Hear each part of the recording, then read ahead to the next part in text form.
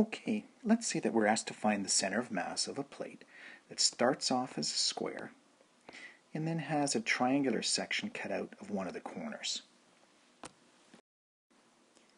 And let's say the dimensions of the plate are 10 centimeters by 10 centimeters. And the sides of the triangle that was cut out were 6 centimeters and 6 centimeters respectively.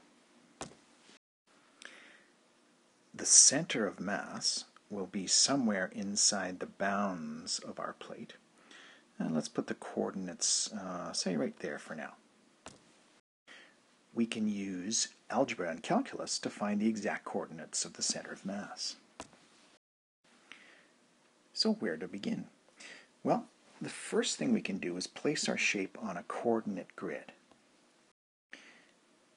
So let's say that this side here is along the y-axis, and this side at the bottom here is along the x-axis.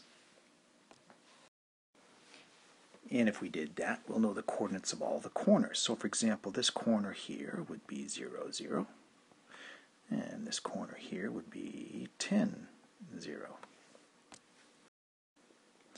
And the top right corner here would be the point 10, 10.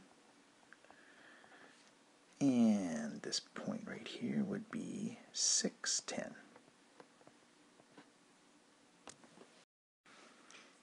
And finally, this point here would be the point 0, 4. Because we know if this is 6 centimeters above, that this must be 4 centimeters from here to here. So we have the coordinates of all the corners, and what we also know is the equation of the boundary lines that make up the shape. So for example, the line at the top, this side right here, would be the equation of that line would be y equals 10. And along the bottom, the equation of this line here would be y equals to 0. The equation of the vertical side, this one right here, would be x equals 10. Equation of the left side here would be x equals to 0. So what we want to do is find the equation of this diagonal line here. Well, we have 2 points on the line. This corner point here, 0, 4, and the top point here, 6, 10. So we can use those 2 points to find the slope of the line, and then use the slope point form of the equation of a straight line to find the equation.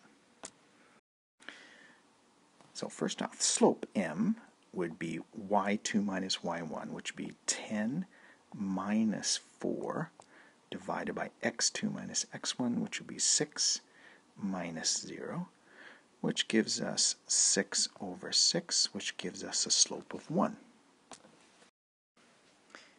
And then we use the slope point formula, which is y minus y1 equals m x minus x1 to find the equation of the line. And we just substitute our values. This is x1, y1 here. And this is our slope, which is 1. So we can say y minus 4 equals 1 x minus 0. Distributing the 1 across the brackets, we get y minus 4 equals x. 1 times 0 is 0, so we'll leave that out. And then we isolate the y by itself, move the 4 to the other side, so it becomes x plus 4.